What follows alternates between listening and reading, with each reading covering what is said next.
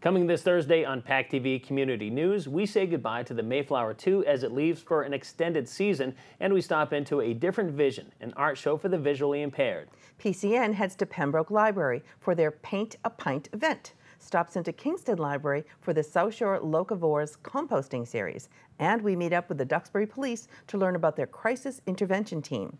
Pet Health brings us information on how to deal with barking dogs, and we meet up with the folks at Papa's Pet Project to hear about their efforts to open an additional adoption location.